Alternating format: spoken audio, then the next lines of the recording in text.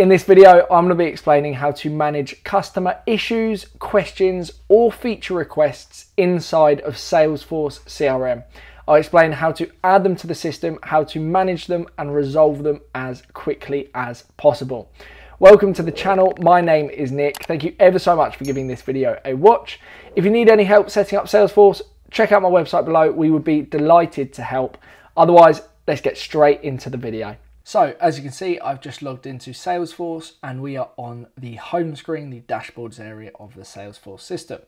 Now, in order to manage any customer issues, questions, feature requests that your clients may have about your product or service, what we want to utilize is the cases area of Salesforce. Now, as you can see, this is up the top on my navigation bar. However, you may not be able to see this at this very moment in time, because it is not on your navigation bar. In order to see it, go to the pencil button on the far right hand side, click that, and as you can see, this is where we can edit our navigation. But what we want to do is go to add more items, then on the left hand side just go to all and search for cases.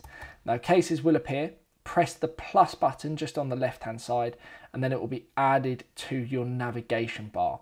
From here, you can then go ahead and drag and drop to reposition it as you so wish, but I'm just going to leave it as is. Hopefully you've now got cases on your navigation area, and just press the done button or the save button. So once you've done that, we then want to head over to our cases area. Now, the first thing you are probably going to see is actually you have got the recently viewed view pinned. What I suggest doing is changing it to either my open cases or all open cases. Select it and then just press the pin button. So every single time you come to the cases area, it will show you all of your open cases. Okay.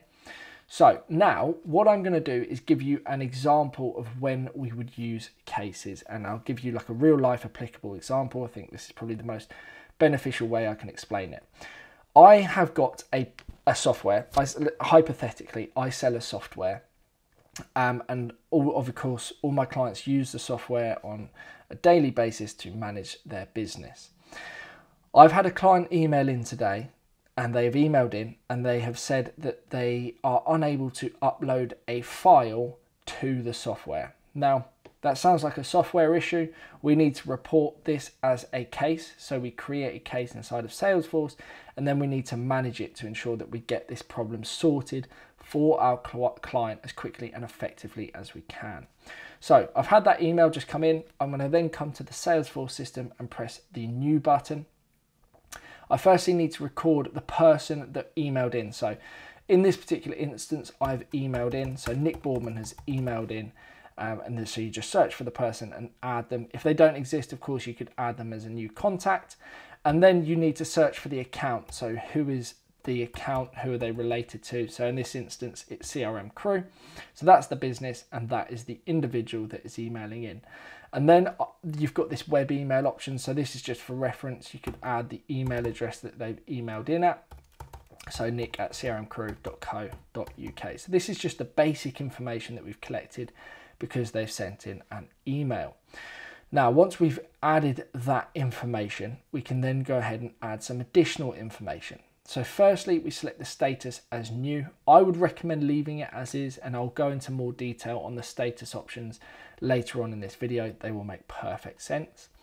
And then we can select the type. So is it a problem, a feature request, or a question? Now, I think this is a problem. It sounds like if he's unable to upload the file, it's definitely a problem. So let's select the problem option. And he's clearly stated that in his email as well. We can then select the case origin. So did he email in? Did he phone? Was it like live chat on the web, Facebook, Twitter? Did he DM? Whatever the case may be. In this particular instance, he has emailed in to let me know of the issue. And then we can select the case reason. Now, I always find this quite funny. The case reason, the options that exist here are user didn't attend training, complex functionality, existing problem, instructions not clear, or new problem. Now, in this particular instance, it sounds like it's a new glitch with the system. So I would select new problem. But maybe it's a really simple thing that you know that they're doing wrong, but because they never bothered to attend any training, they can't do it or they don't know how to do it. So like you've got these different options here. This is just, again, a good way of like filtering in future if you ever need to. So I'm going to select a new problem. Now we've got priority as our final option in the additional information area. So we've got critical, high, medium or low. Now you could judge this on a few different factors. Maybe you judge it on the size of the client. So if we said that CRM Crew is our top paying client, we want to get this resolved ASAP to keep them happy, then you would select critical maybe or high. Also, you could judge the priority on the severity of the issue. If the whole system is down, that sounds like a bit of a problem. So we need to resolve that as quickly as we possibly can. So that would then again be critical. Or maybe it's just a question or like a feature request that they've asked for, then it's going to be low. But let's just say, for example, it is critical. And then finally, we've got description information. So this is just information about this particular problem or this particular case. So the subject, in this instance, what I would do is I would use the subject and I would copy and paste it from the email, and then the description would be their email body. So maybe they emailed in and the subject of the email was file upload issue. And then they just said, hi, I am having issues uploading the file to the system. Please, could someone assist? And that was just their email, thanks. So I would literally just copy and paste that. If it's a Facebook message, you don't need to put the subject, but I would copy and paste the message into the description area. And then we've got internal comments. So then I can write an internal comment. So it sounds like a glitch with the system, may need to speak to dev team.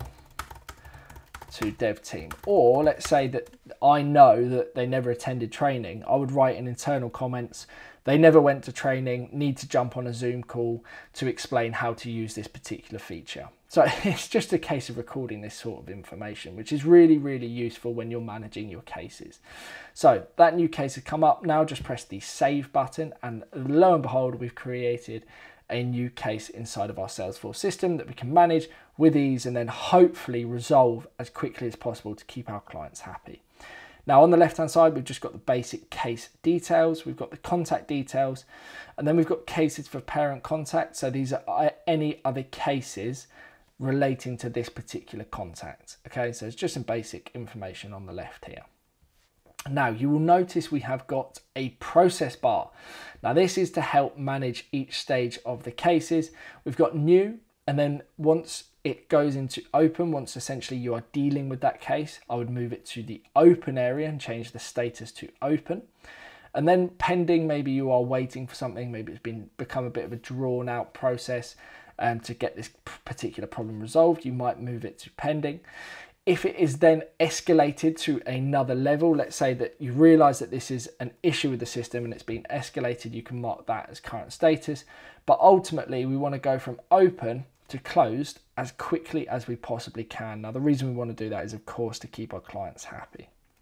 And then once you've closed the case, you can mark that as status. You can just mark as current status and then that case will be closed off. So this is a very, very useful way of managing the different stages of your case. Now I'm going to leave it on escalated and I'll show you why in a moment. We also have some additional details. We've got the feed here where we can go ahead and write an email to that particular person or anyone else just in relation to this particular case. And you can manage it all from here. You can log a call. So let's say you had a call with them or send letter, send quote, etc. You can just log a call and then add comments regarding what you discussed. So had a phone call to speak directly with Nick about specific issue. He said this, this and this, and then you could go ahead, of course, associate it with that particular contact and then just press the save button. And then that is part of your activity log here. So you can see that, oh, Nick had a phone call and this is what he said. It's just for, especially very helpful if the case takes a while to manage or if there are multiple people managing each case. And we've also got post as well, so you can share an update. So you can just post into this particular case to update other users of the system as to what's happening. And you can also @ to them. So @ let's say Harry, for example, I've spoken with Nick about this problem, just so you keep people in the loop. So that is an option for posting. We've also got details. So this will just show you all the details of the case that we entered in earlier. So case owner, who it's about, the account, and their email, additional information, and the description and internal comments as well. So hopefully that is pretty clear explanation on how to manage and create a case. On the right hand side, we've got the knowledge and related. So if you've got any knowledge information set up, now this is kind of like an internal Google inside of Salesforce. So let's say you have a common issue that always comes up. You can create a knowledge article, and you can go ahead and search for it, and that explains how to solve that particular problem. But I'm kind of digressing a little bit. That's slightly different to what cases is all about.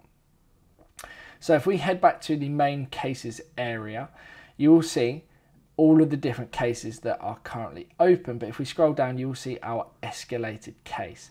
Now we can go ahead and click onto it, and we can go ahead and manage that particular issue. Or what we can do is change our view, and this is from the display table to the Kanban, and then you can go ahead and summarize by status is what I would recommend doing. Press the save button, and then you've got all of the different stages of the cases. So you can then go ahead and drag and drop each stage, or you can go ahead and drag and drop each case to a different stage. So this was the one that we just created. Let's say it's now been closed, so I know that that particular case has now been completed.